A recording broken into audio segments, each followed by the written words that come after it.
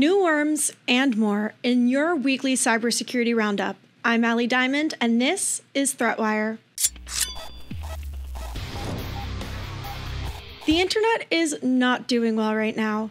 Every major provider used to basically keep the internet running has gone down, this time with Cloudflare. On November 18th, 2025, Cloudflare went down. Cloudflare had issues for around 6 hours, with most being resolved within 3. In a statement on Twitter, the CTO explained the issue was being investigated and assured the world that this time it was not a DNS issue. There was a bug in the service used for bot migration that crashed after configuration change occurred, which cascaded into issues for many Cloudflare services as a whole. In their formal write-up, Cloudflare explains, the issue was not caused directly or indirectly by a cyber attack or malicious activity of any kind. Instead, it was triggered by a change to one of our database system's permissions, which caused the database to output multiple entries into a feature file used by our bot management system. That feature file, in turn, doubled in size. The larger than expected feature file was then propagated to all the machines that make up our network. The bot management system is a system that grades incoming requests to Cloudflare's network, generating a bot score, allowing Cloudflare users to control bot access to their sites. The management system uses a configuration file that is updated at a high-frequency basis to dynamically react to bots and incoming bot attacks. A change in the file generation caused a duplication error in the configurations, which led to the larger errors. At the same time, the Cloudflare status page also went down, leading many to believe it was a cyber attack. Even Cloudflare thought it was a cyber attack since the page has no Cloudflare dependencies. It turns out that it was just a coincidence of timing. This outage has been noted to be the worst outage Cloudflare has experienced since 2019. Honestly, it just feels like the internet is broken in general. Search isn't working right, major infrastructure providers keep having outages, websites are allowing mildly functional work to be put into production. What is going on? It can't just be because of AI. There must be something more to this. And I want to know what you think. Let me know in the comments.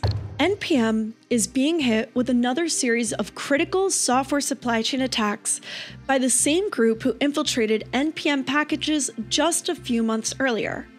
Now, NPM packages of major respected companies are being infiltrated by the same Shai-Hulud worm, but this time it's more advanced.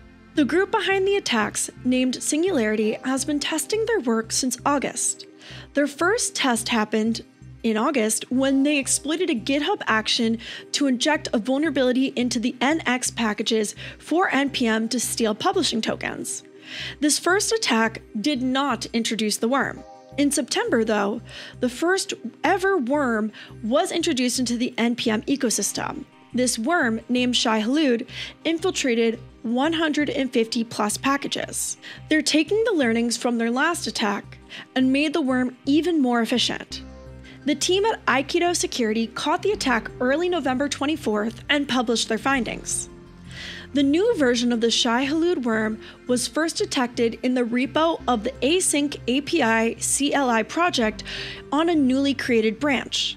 The worm then began propagating from over 36 NPM packages maintained by the Async API team and out into the NPM ecosystem.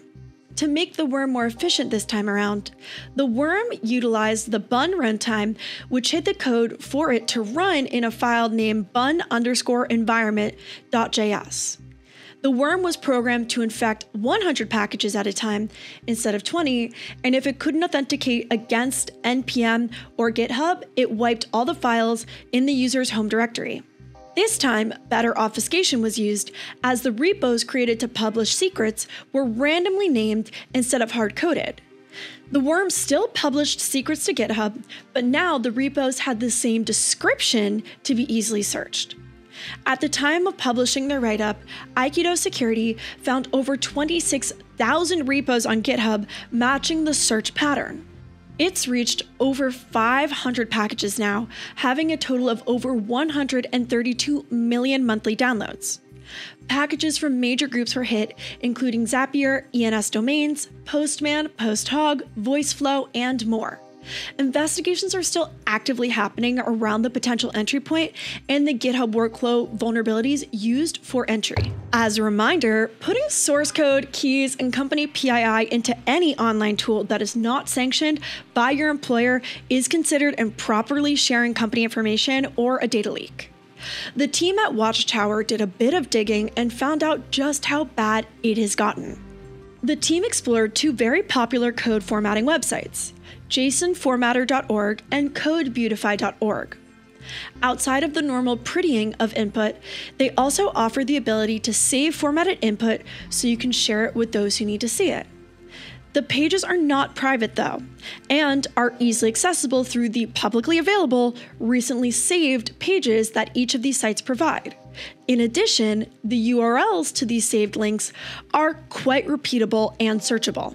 The team at Watchtower captured over 80,000 submissions consisting of 5 years of saved pages from JSON Formatter and 1 year of saved pages from CodeBeautify. Their findings included secrets like database credentials, CI/CD pipeline credentials, all kinds of PII, authentication repo keys, and more. Basically, everything was there. Information was coming from governments all the way to MSSPs and banks.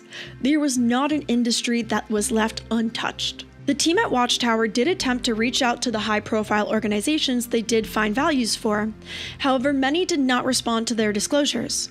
I am curious, given the volume of secrets and sensitive information they must have, how would you respond? Do you think that this is a much bigger risk than the companies are treating it to be? We're watching ThreatWire for the week of November 24th, 2025. If you enjoyed this show, please head over to patreon.com/ThreatWire. Happy Thanksgiving to those who are in the USA. As we come to the end of the year, I thought it might be fun to do a year in review of the community's top 10 favorite security stories or incidents this year. Let me know what you think in the comments. I will try and spin up a way to allow y'all to vote so that we can make this super interactive. If you want to find me online, you can find me everywhere at endingwithali. And just a little announcement. I do have a full-time job now. I signed a job offer in November, but as a reminder, this does not mean that I am still not doing ThreatWire. ThreatWire is something I do on the side outside of my full-time software development role. So thank you so much for watching. Good luck, have fun, and don't get caught.